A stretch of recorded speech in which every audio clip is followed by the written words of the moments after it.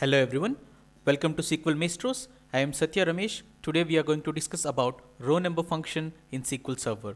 Row number function is one of the 4 ranking functions that are available in SQL Server. The other 3 are rank, dense rank and entile. Today in this video we are going to concentrate only on row number function.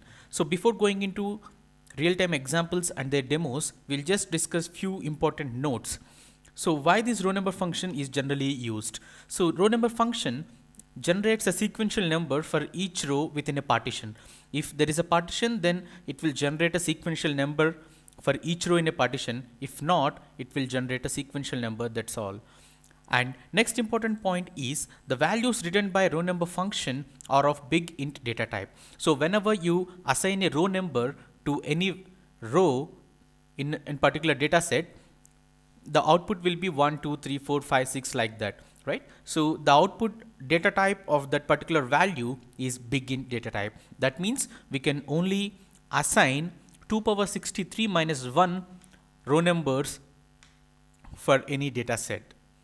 And coming to the next point, if the values generated by row number function are not persisted to the disk, that means it will generate on the fly, and once the result set is completed, then they will go off, right? So if you want them to persist to the disk, row number function is not the best option. You should go with identity property or sequence or object for that purpose.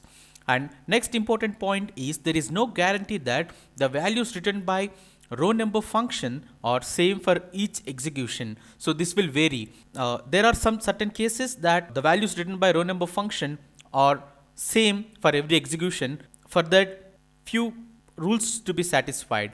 So there are values of partition column should be unique, and values of order by columns should be unique, and combination of partition columns and order by columns should be unique. So these are the few rules. If followed, then for every execution we'll get the same row number value. So let's get into a small real-time example. And let me flip back to SSMS, SQL Server Management Studio, and we should be using AdventureWorks 2012 database, and I do not want to mess up with the original table, so I am just copying the data from product cost history table to a temporary table. So this is also done, and we'll just see how this particular table looks. So this is how this particular table looks like. We have 4 columns and we have 395 rows. And let me assign a row number. So row number is a function which should be applied along with over clause. So this is the first requirement whenever you are assigning row number using row number function. So let me execute this particular query. So if you observe, we have row number column added extra at the end, which is on fly. This is not persisted to the disk. If you see, the row number start with 1 and end with 395. This won't serve our purpose unless we introduce a partition by clause.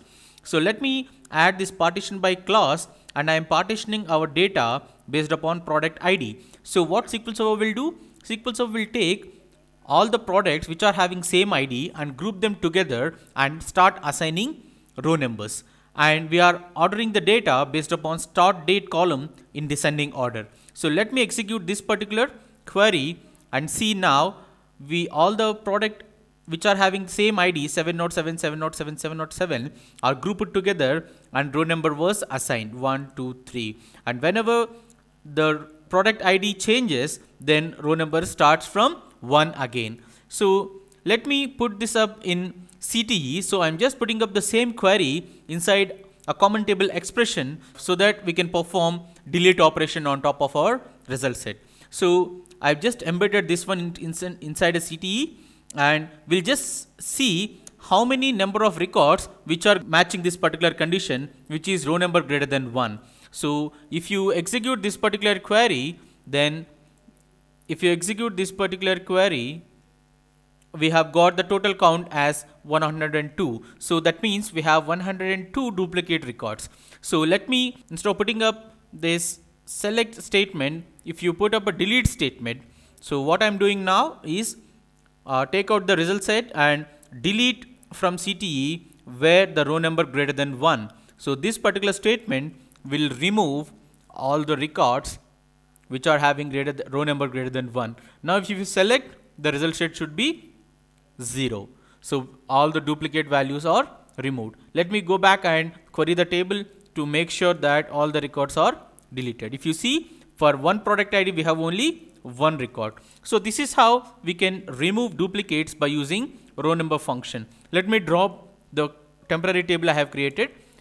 And if you see another example, additional example, so our problem is that calculate the sum of unit prices of each sales order in every year and find maximum 2 sales orders in the year.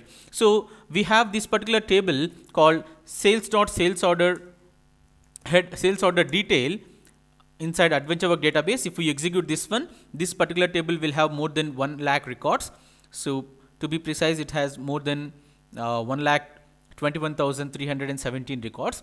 So what we need to do is, for every order, so the order ID is same here because in the same order ID we have ordered multiple products, right? For single sales ID, we need to sum up the unit price. That's what our need is. Calculate the sum of unit prices for each sales order, and after that we need to do the partition per year. Calculate the sum of unit prices of each sales order in every year. Once we have done that, we need to find out two maximum sales per year. So this one, the final problem can be achieved using row function. Rest everything can be done using group by clause and aggregation functions. So this is the query which is using multiple subqueries. So let me execute this one part by part to actually show you what's happening and finally execute the final one to get the desired output. So let me execute this particular query. So this is what we are doing. We are querying sales order detail table, and from the sales order detail table we are grouping all the records based upon sales order ID column. So all the sales order IDs which are having the same value will group together, and after that we are grouping based upon year also. So once we do the group, we are summing up the unit price.